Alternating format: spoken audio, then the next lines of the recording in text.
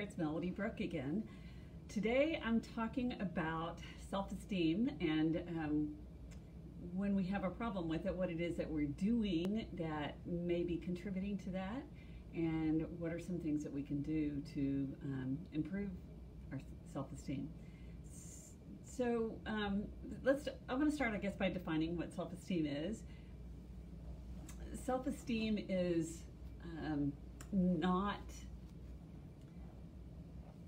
doesn't necessarily have anything to do with confidence or, hi Dawn. Self-esteem is basically how you honestly feel about yourself. And that may not be clear through your actions, because sometimes our self-esteem will make us appear as if we're a braggart, or that we're overly confident, or that we are critical of others, or maybe even putting people down. Hi Alan. So self-esteem is really about at the core emotional depth of how you feel about your self-value as a human being. Whether you feel that you have value and ability, and that you matter in the world. And when we are lacking self-esteem, sometimes that comes from a childhood of being shamed a lot, because very, very punitive parents can set us up to not feel good about ourselves, even when on the one hand they may be, building us up, telling us how great we are. On the other hand, they're also at the same time very punitive for things when we make mistakes, which that's part of being a human being, right? Is making mistakes. We all do it. It's how we learn, after all. If we didn't make mistakes, we wouldn't be able to do anything. We would be handicapped, because we would be actually making mistakes by not doing anything. So really, when we're talking about self-esteem, we're talking about how you can make your internal emotional well-being improve. So Alan says, true, the hardest thing in the industry is to be seen but not to brag, because we're often judged for what we say. Right, and that is, hi Dimitri. So yes, when we feel good about ourselves, we don't go necessarily bragging to the whole world about how awesome we are. That's something that people do when they don't feel good about themselves, and when they're working at improving their self-esteem. Sometimes they will brag in order to, hi Colt, to help themselves feel more uplifted, so that to try to compensate for that lack of self-esteem. So what we have to work on then is recognizing, hi Greg, recognizing that our self-esteem is often dependent on the way we were treated as a child and how we now treat ourselves as adults. Because what happens is that we will treat ourselves the same way that we were treated as a child. That's how we learn to respond to ourselves. Hi Angie. So by the way, thanks so much for being here today. And if you have never tuned in before, please make a note, say hi, and tell me where you're from. Okay, so how do you know if you have poor self-esteem? Well, the easiest way to know that when you have poor self-esteem is to recognize, number one, how do you talk to yourself? What are the messages that you give to yourself, particularly under stress, or particularly when you are doing something that you feel has been a mistake or has become a problem for you in some way? Oh wow, you're from Bangkok. That's awesome. So hello Bangkok. Thanks for tuning in. That's so exciting to have somebody clear across the world. So self-esteem is again measured by how you talk to yourself. What is that unconscious thing that's happening inside? And we can become conscious of what is unconscious. So one of the things that I have learned about basically what therapy is a process of making the unconscious conscious. So when we can take those unconscious thoughts, those unconscious feelings, those unconscious awarenesses, and make them conscious, so that we can begin to change them. So for myself, I know I grew up in a very shaming household where when you made a mistake, or if you had a feeling that somebody didn't like, or if you said something somebody didn't like, then you were treated as if you were not fully human. You basically were rejected, verbally shamed, and maybe even physically punished for being who you are. And so when that happens, we internalize that, and we believe that we deserved that. Hi, Carrie. And when we believe that we deserved that, what we end up doing is treating ourselves that way. Because if we were raised in a punitive home, then when we make a mistake, we don't do something exactly perfectly, or when we do something that doesn't live up to our own standards, we will start to tell ourselves really, really negative things about ourselves. And so then we start treating ourselves the way we were treated as a child. So I'm curious if you guys know what I'm talking about, if that makes sense to you. If so, please, I would love to hear some of your experiences about how that happens inside of you. So what I teach my clients to do is to start slowing down and becoming mindful of what their unconscious thoughts are when they're flooded. And of course, going back to talking about flooded, that's when this old brain reacts. This is a model of your brain for those of you who haven't watched before. This is your brain stem. That fight, flight, freeze, automatic reflex lives back here in that lizard brain, that reptilian brain. And then the midbrain is the emotional centers of the brain. And then the new brain is the part of our brain that developed last. It's where our logical thought is, and our problem-solving skills and our language skills are there. And when we, hi Ken, when we get triggered, that basically means that this old reactive brain has experienced something as a threat. And sometimes that threat can come from us. Sometimes that threat can come from a sense that we have failed ourselves, or that we have not lived up to our own expectations. And so then we feel a rush of negative emotions. We feel less than, we feel shame, we feel angry at ourselves, we feel just really upset and hurt. So I'm going to read what Alan's saying here. I'm sure you would agree that our repression in childhood can go both ways as we grow. Trying to see the rest of it there. For some reason it's not letting me see the rest of what you said, darn it. So yeah, I'm not sure what you're about to say, Alan, but yes, it can definitely go both ways. And so in childhood, hi Monica, when we have learned to punish ourselves, and we start flooding ourselves with these negative thoughts, the first thing that we're aware of is the emotions. Normally, we'll get flooded with the emotion first. Okay, so what does it say? I am, in my experience, when told you can never achieve that, my reply was always watch me. Oh yeah, this is true. That is a really healthy response to being told that. Not everybody responds that way. It kind of depends on other factors in your world. But yes, I'm kind of like stubborn that way too, or defiant in that way too. So I understand exactly what you mean. But it's interesting. Even though you may have been told that, and that defiant part of you will kick in and say, yes, I will, that doesn't necessarily mean that when it happens, you'll feel good about it, because you're also measuring yourself by a standard that isn't necessarily realistic. And because we do, by habit, like I said, treat ourselves the way we were treated, right? So the trick is to slow down and become mindful of the ways in which we are treating ourselves, and we'll get flooded with those emotions first. And so the first thing we're aware of is the feelings, and we're not necessarily aware of the thoughts that go along with that. So when we become mindful, hey there, Michael, when we become mindful of those feelings, we can slow down and just sort of go inside in a mindful way and listen inside, because we're not necessarily consciously aware of the thoughts that we are that's going on in the back of our mind.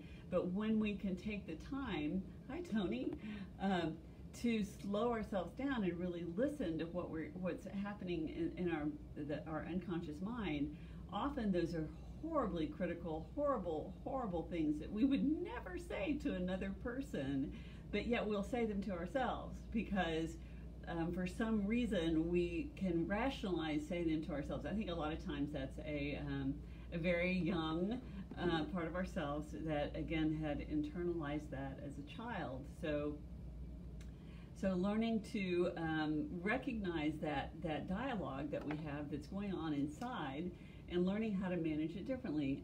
Dimitri says, in my opinion, current reality kilohertz up. I like that you said that, because I've just been really listening to some healing frequencies that can definitely help with self-esteem, among other things. So check those out on YouTube. I love them. When I think about the fact that we are basically, we exist as atoms vibrating, right? So we are vibrating all the time. We are at a frequency level, and music and tones can affect, and those vibrational tones can affect us on a cellular level to change how we feel about ourselves, among other things. So check those out. Just check out some healing frequencies online. I think they're awesome. I've been listening to them for the past few months and finding them to be really helpful for me personally, and some of my friends have also found them to be helpful. So highly recommend that. Look up healing frequencies. I listen to the rain ones at night while I'm sleeping. Helps me get deep sleep. Also reprograms me for my consciousness around money, around self-esteem, around cellular healing, all kinds of cool stuff. But back to what I was saying. So that internal dialogue. Okay, Alan, I got to check in on what you're saying. Oh yeah, that's cool, Alan. I love that. Alan says he used the healing frequencies too. That's great. Check them out. They really are awesome. So the other thing is to be conscious of those unconscious thoughts and take the time to slow down when you're flooded and just really listen to that dialogue that's going on in your head, because that dialogue has probably been with you since you were very young, because we learn that as a child. It's again the voices that we are internalized from the way we were treated as a child, and sometimes they weren't meant to be harmful. They're meant just to kind of keep you in line and make sure you don't do the wrong things. But when they're continued enough over time, and as a child we're not given the tools necessarily to know how to interpret them, so we end up internalizing and hearing that very negative dialogue. So when we find ourselves overwhelmed with that negative dialogue, the trick is to first off identify it, and then start kind of separating out our rational mind from that emotional, that childlike reaction that we have when we're under stress, because that way we can begin to have a different kind of dialogue with that part of us. It literally is reimagining yourself as a small child, seeing yourself as a young person, and imagining what you looked like, how you felt. Hey Todd, thanks for tuning in. So taking the time to imagine yourself as a young child, and imagine saying those things to that child. No, of course not. You would never say those things to anyone, let alone a young child. So separate out your adult self from that young child and start changing how you speak to that child. Because what we tend to do is overreact when we've made a mistake, we've done something that hasn't lived up to our expectations. We totally will say horrible, abusive things to ourselves. And when we can picture ourselves as though we were saying those things to an outside child, to that little child within us, and we can say things differently to that part of us, we can start to change not only the dialogue, but hi Randy, but how we ultimately feel, how our self-esteem is inside of us, and how we feel about ourselves and can represent ourselves in a more positive way and interact with others in a more positive way and not so easily triggered into shame and defensiveness maybe, or feel the need to brag so much or feel the need to prove ourselves so much. Because when we're doing those things, we're exhibiting that we don't have good self-esteem, even though we may think that we're exhibiting something else. That in fact is what we're exhibiting. So let's see, someone else has got a note here. Oh wow, you're from Nigeria. Hello, and won't even begin to pronounce your name. Ifanaya. Oh, I'm so thrilled that you're here.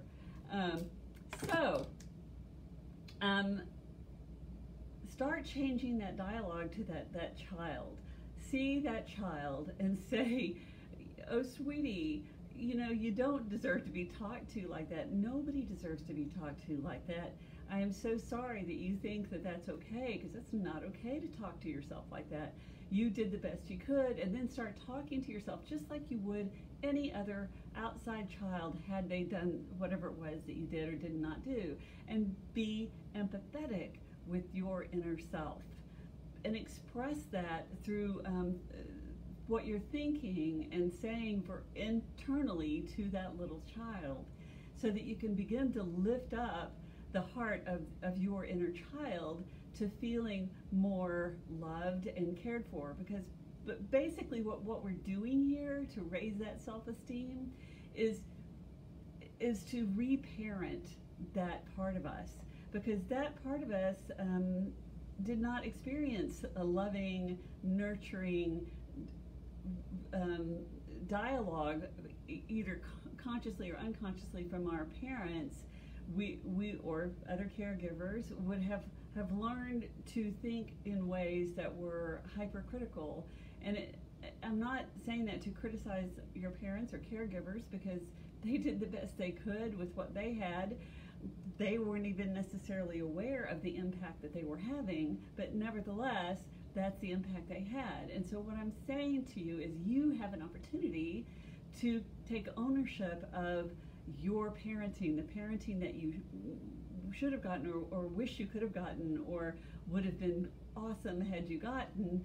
Most of us didn't get that.